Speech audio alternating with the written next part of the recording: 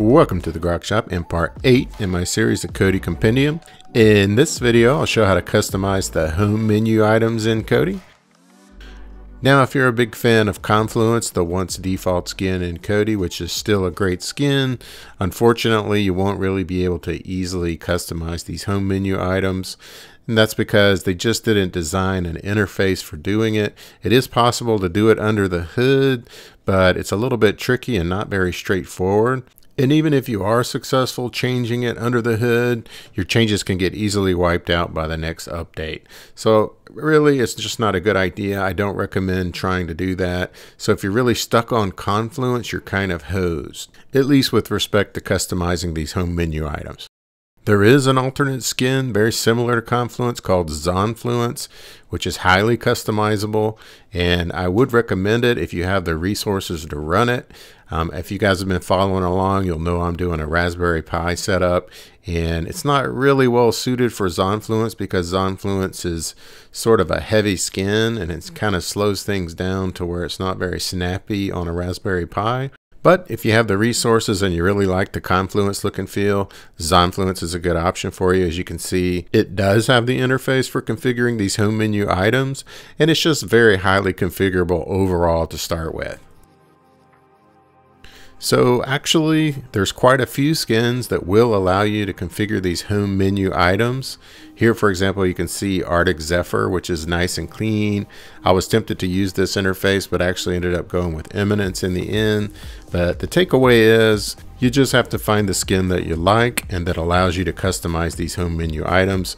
Once you have one, they're all basically configured in the same fashion, which is what I'm going to show you now. Okay, so checking out my home menu item, you can see I've got one custom item called Anime on here right now, the little puzzle piece. Now I'll go to Settings, Skin Settings, under Home, Customize Home Menu. So now listed here on the left, you can see the actual home menu items and my one custom item Anime. You can add one by hitting the plus sign here, and this one adds after. So the anime one is not configured yet, but I'm going to go ahead and add another one for my surf movies.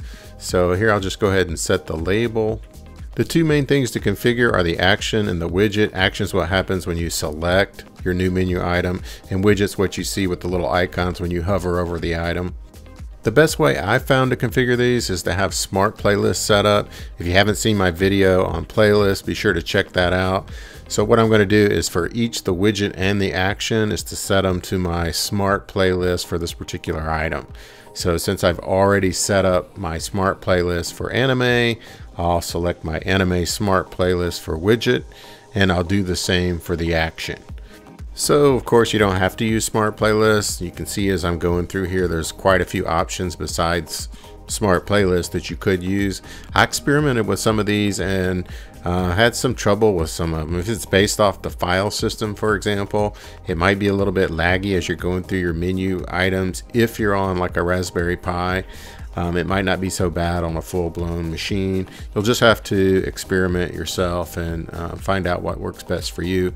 But smart playlists seem to work well for this platform.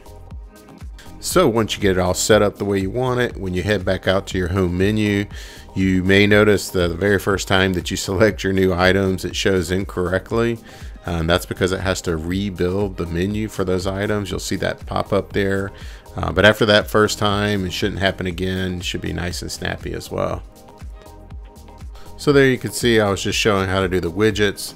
Now I'll go and show how to do the actions, but it's basically the same process. You just go through and select that same smart playlist. In my case, of course, you can set it up however you want, but in my case, I'm setting it up with those same items, and you can tell it to just display, not necessarily play all the items in the list. So that's pretty much it for this video. I'll take you guys out showing you what it looks like when you're ultimately finished. I hope this video has been helpful to you. Be sure to stay tuned for more Kodi Compendium videos. But as far as how to customize the home menu items in Kodi, that's how it's done.